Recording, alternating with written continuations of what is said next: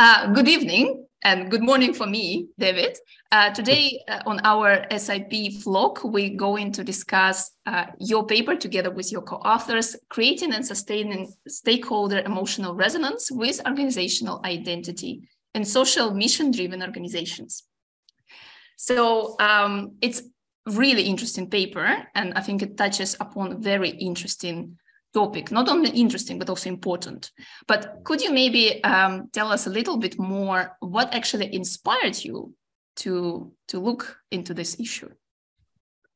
I think social mission-driven organizations haven't traditionally been studied extensively in our field. The interest in them is growing, definitely.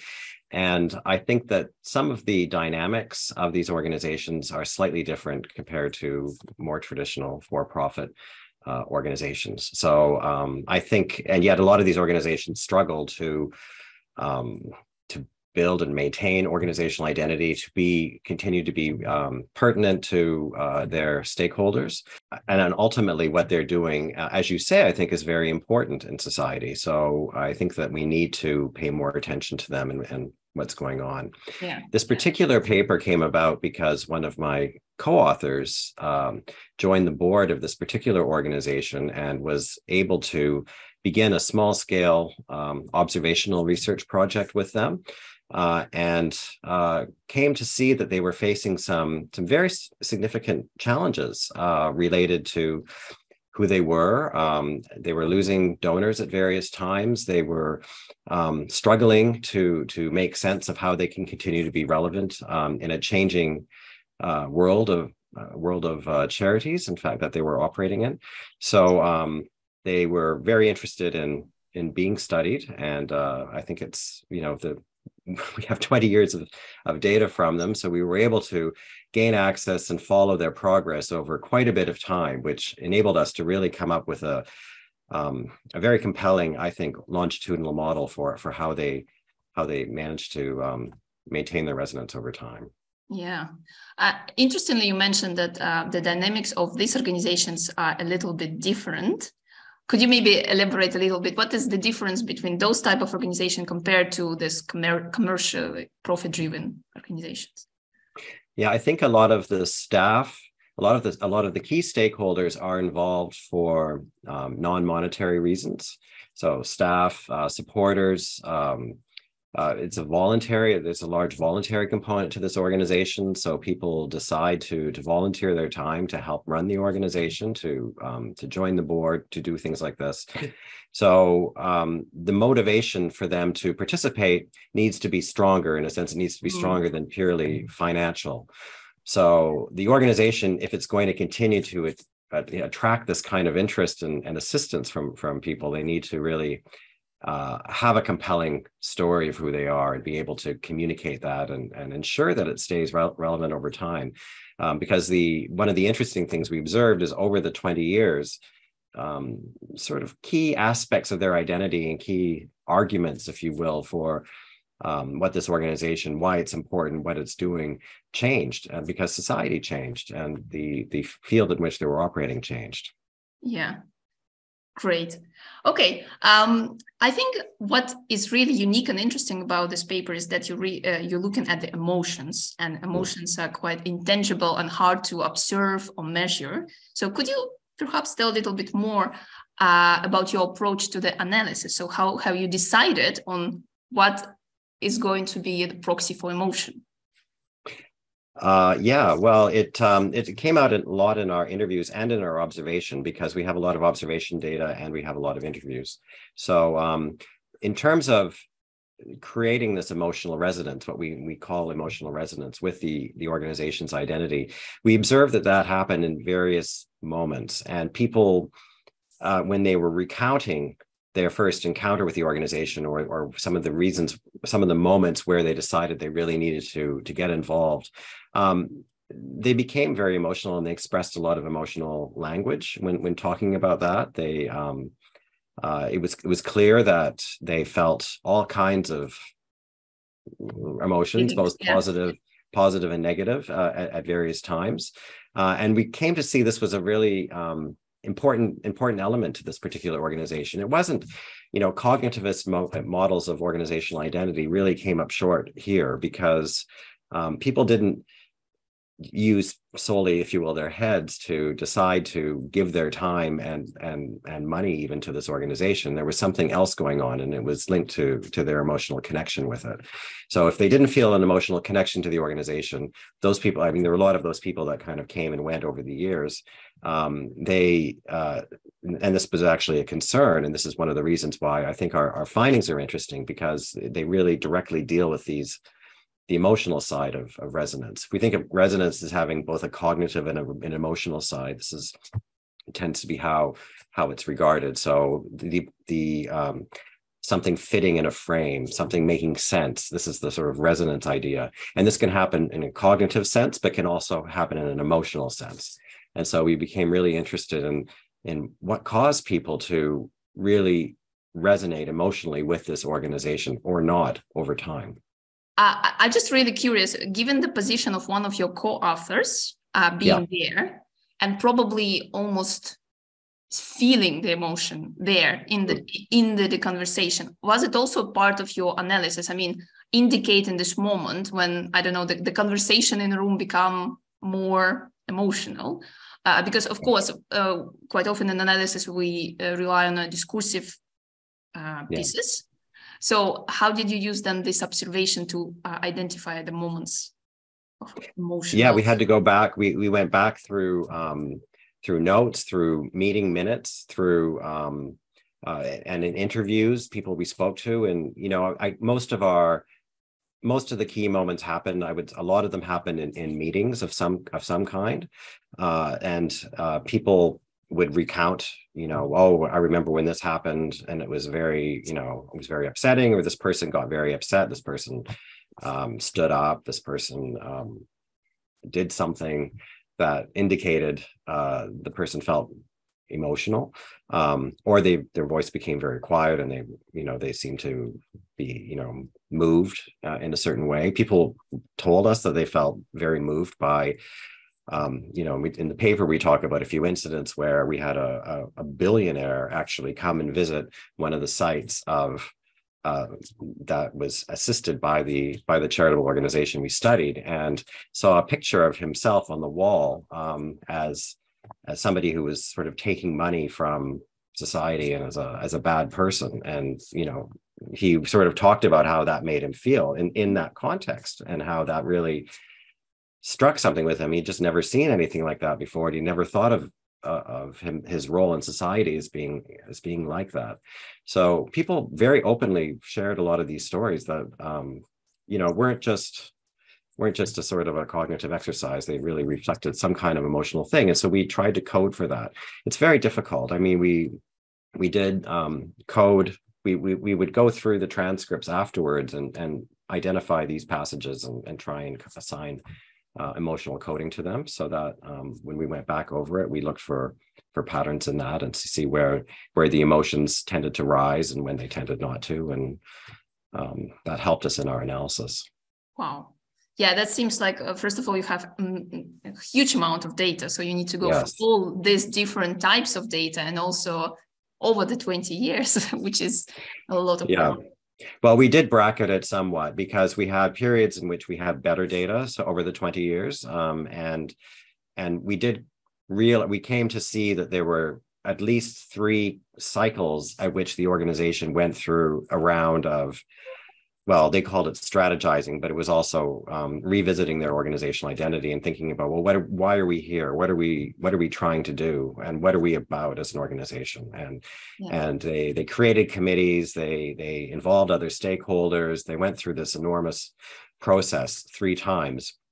And so we ended up focusing more on those incidents over the 20 years. And then, of course, people would refer back to those in the intervening periods, but that otherwise 20 years is, as you say, we would too much to take in. We were already drowning in data, but we bracketed it to some extent.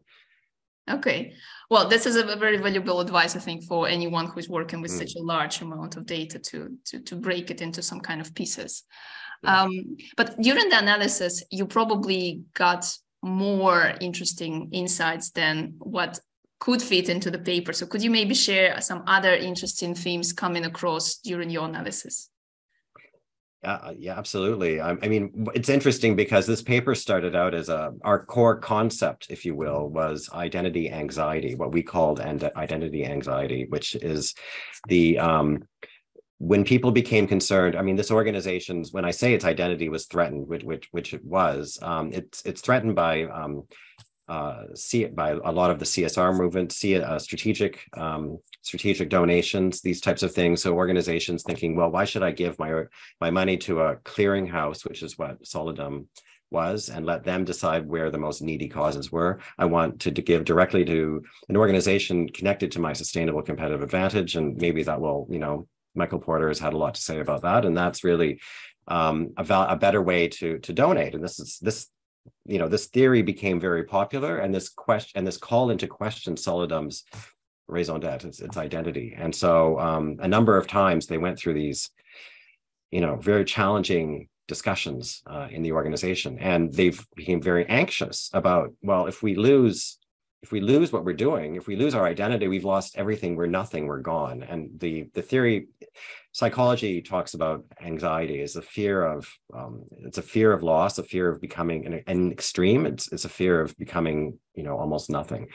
And so we tried to use this in the paper, and I still think it describes to some extent what we saw, but we actually had one reviewer who I suspect came from a very pure psychological background, and really, really challenged us on our use of the word anxiety.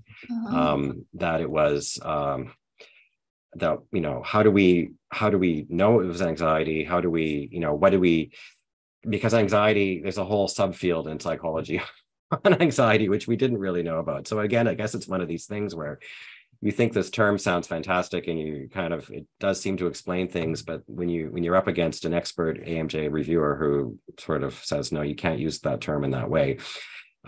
We went through, I think, our first round, we tried to do a better job of explaining what we meant by anxiety. And then in the second round, we ended up replacing it with emotional resonance, because it captures the emotional side, and we kind of thought our model, and we realized that it's a lack of resonance that was creating the anxiety. And so we kind of shifted a little bit our focus to more proactive, looking less at what was going on in the minds of the individual people in Solidum and in the group, because that's another issue with anxiety. It's an individual and potentially collective phenomenon. Yeah. So how do we tease that out? And so this was becoming very difficult. So we moved more to the outward facing, or at least to external stakeholders facing concept, which is emotional resonance. Yeah. And that resonated better with the reviewers. It tells a story that maybe is easier to work with as an organization like this. We provide three kind of practices that organizations like this can engage in to improve the emotional resonance of your organizational identity. Yeah. In these types of organizations. Yeah. So that's how we wound up there. But the anxiety, I guess at some point you have to, maybe in another journal, another life, it would have worked, but with this one it didn't. And I try not to think of all the hours I spent reading about anxiety. I can imagine. In my spare time, because we basically stripped it entirely out of the paper.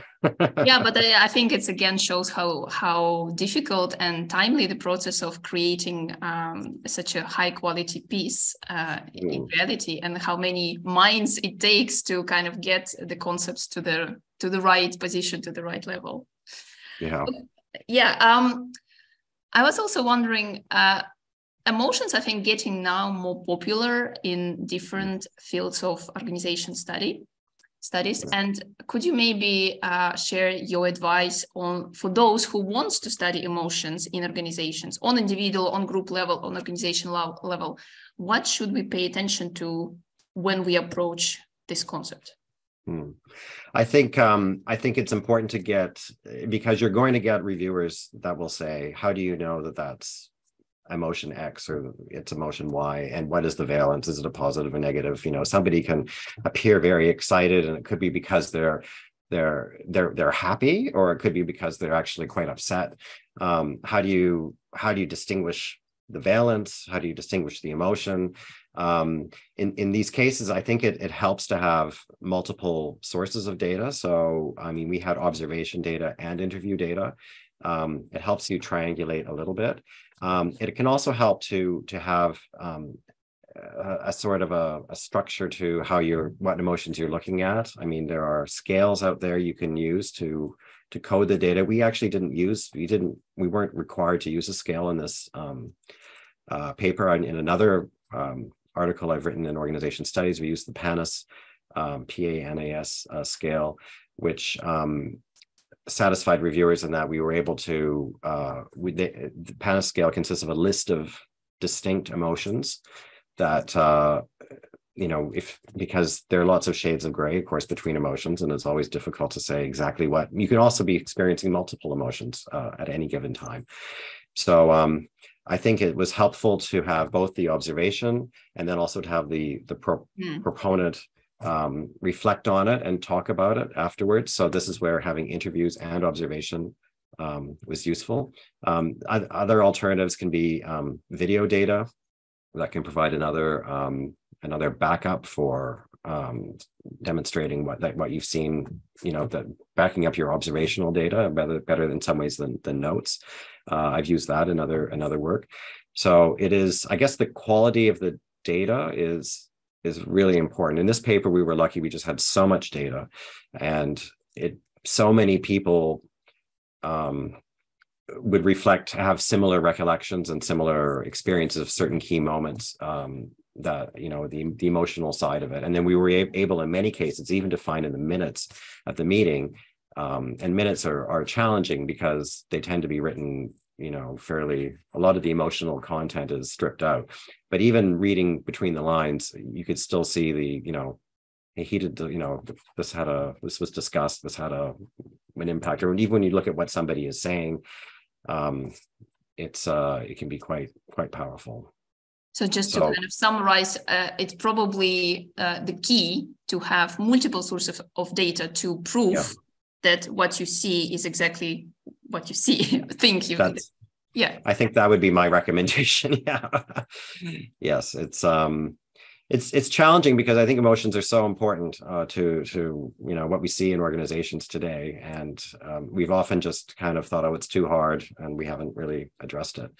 But especially if you're working with concepts like identity, I think it's particularly in this kind of an organization where it is clearly so important to what people are doing. If we try to explain what we saw without using emotions as a sort of a concept that we were interested in, it would have been an impoverished analysis, I believe. Yeah. Okay, well, thank you so much for shedding the light on your paper, which is upcoming in the fresh issue of IMJ. So I recommend everyone to take a look and to read it. Thank you so much, David. Thank you very much, Anna. And I really would love to thank, I didn't write the paper myself. I just would like to acknowledge my co-authors, Saouré, Kouamé, Taieb, Hafsi, and Langley, who we made a great team. And I think in the paper, we talk a little bit about our involvement, but I think having good co-authors is also really important. Getting one of these things over the line if I'm talking about final recommendations. Yeah, that's a good one. Thank you, David. Thanks a lot.